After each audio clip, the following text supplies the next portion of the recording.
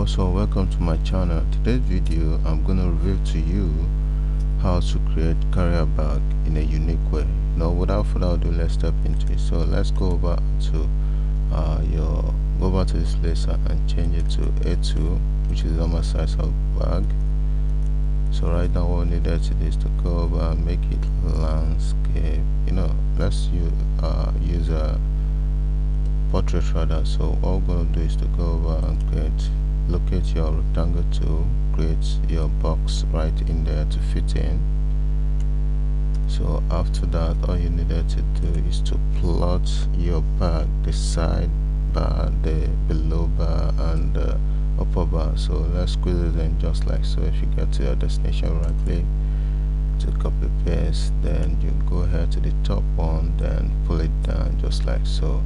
When you get to the destination, you right click to copy paste, automatically copy paste, select the main object, put the angle up just like so, right click. After that, all you needed to do is to trim them into the portion. Hold shift key on the keyboard, select the main body, then you trim. Go ahead likewise this, select and trim, select that, hold shift key, select and trim. Good. So go ahead with this, trim, hold shift key on keyboard, select the sidebar, trim. Good. So we are good to go. So right now let's type information. So it's gonna be love speaks.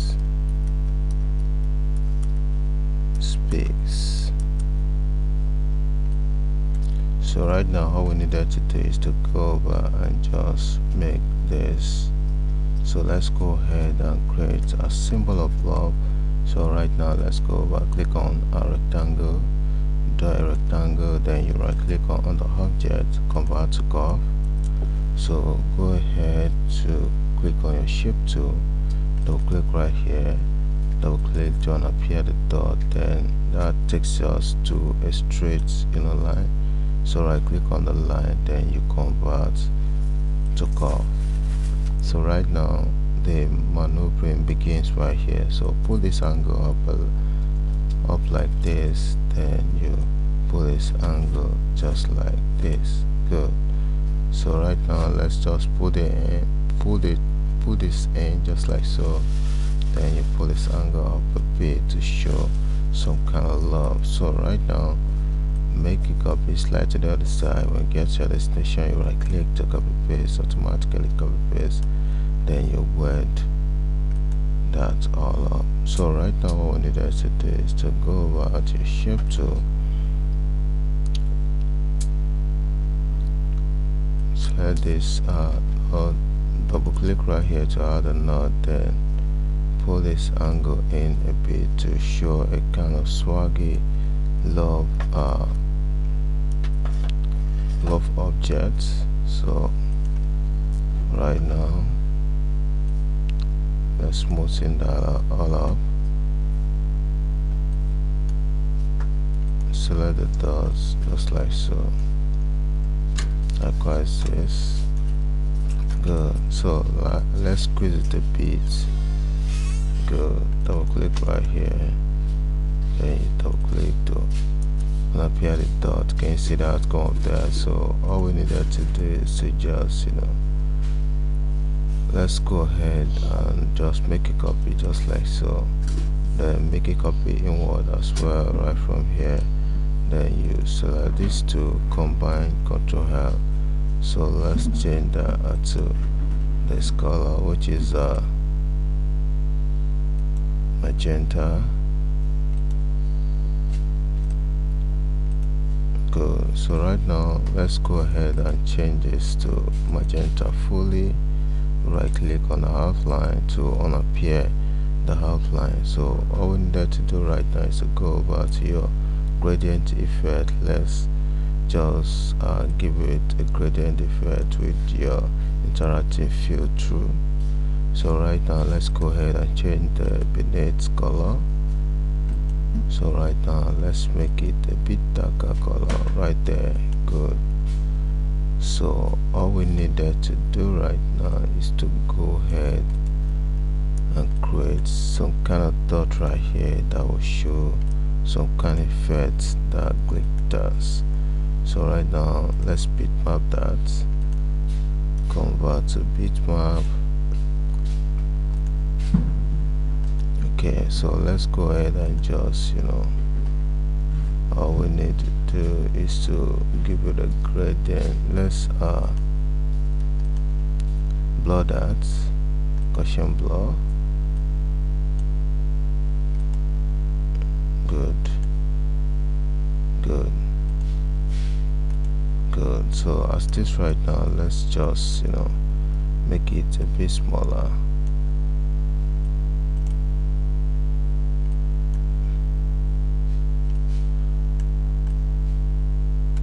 Powerclip that into the love, then adjust the pace. So after that, let's draw this closer, make it a little bit smaller, then you twist it just like so, position it so well, just like so. So right now all we needed to do is to just make this, change the font to Futurity, then you go ahead and pull in the love just like that. So right now all we needed to do is to just change this to magenta,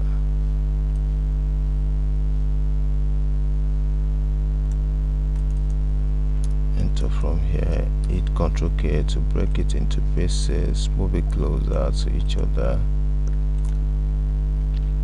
So the beneath, let's change it to darker color of this. Good.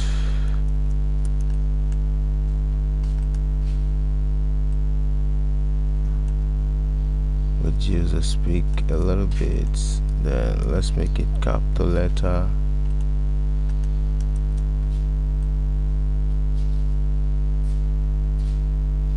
Move it closer to that, then let's reduce this a little bit, position it upward, reduce the tracking of the love symbol. Good.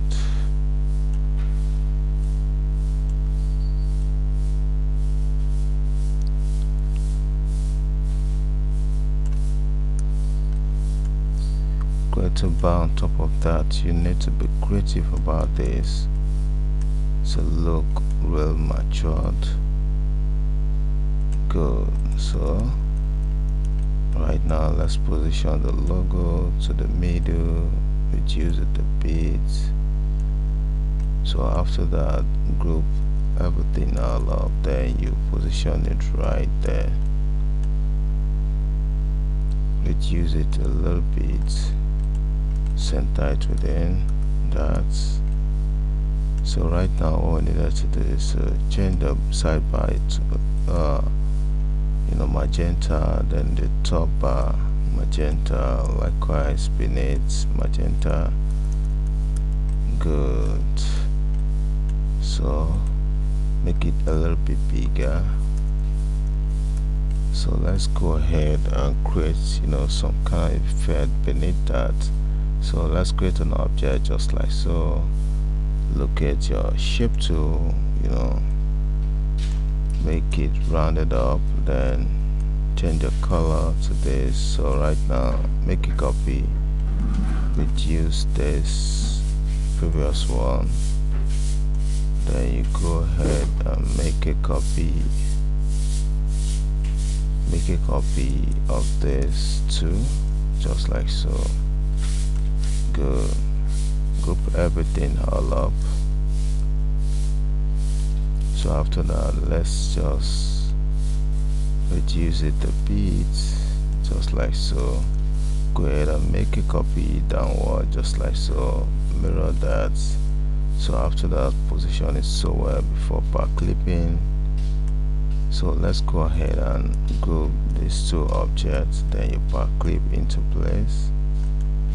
hold the hotkey, select the object that you Powerclip, then position it so well, just like so. Good. So right now let's type the website.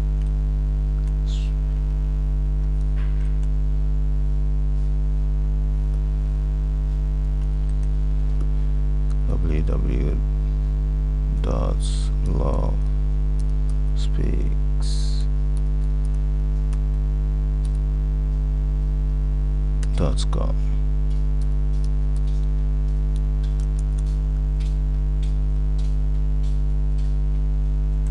Good. So let's just increase the tracking, then position it right there.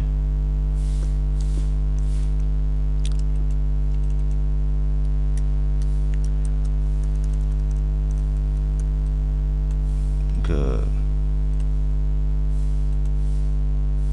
So let's smoke it all up. So all you need to do is to just delete this, then you delete the upper one. So click once again, pull it down up, click once again, squeeze it up just like so.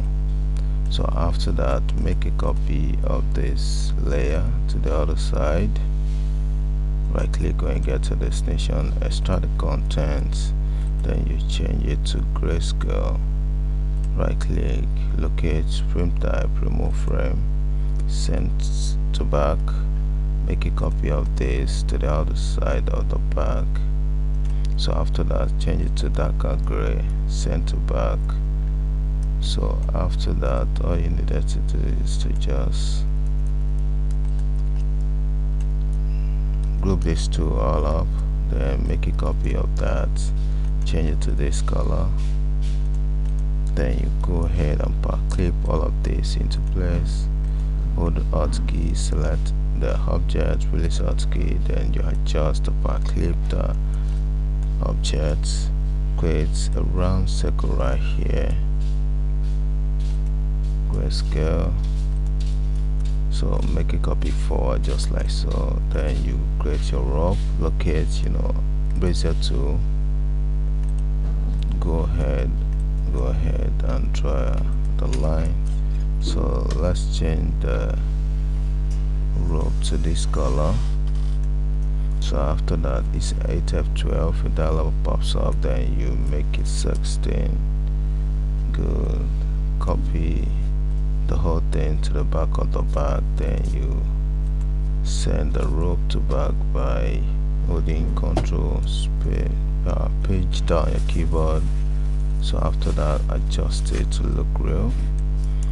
So here we come to the end of the tutorial. Don't forget to subscribe to my YouTube channel by clicking on the button below subscribe, and don't forget to give this video a like so that other people can benefit from what I'm sharing right now. See you in the next video. Bye for now.